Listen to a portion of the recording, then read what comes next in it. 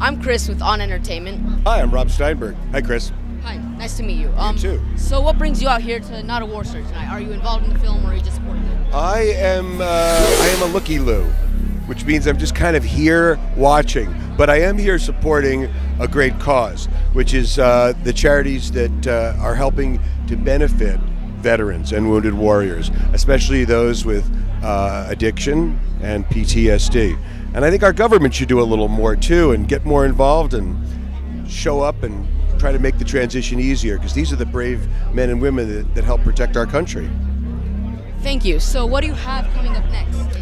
Well, I did a film with Ben Foster and Elle Fanning called Galveston, written by Nick Pizzolatto, who did the True Detective series on HBO. And that film comes out a little later this year. I don't have an exact date, but we'll have to get back to you on that. Okay.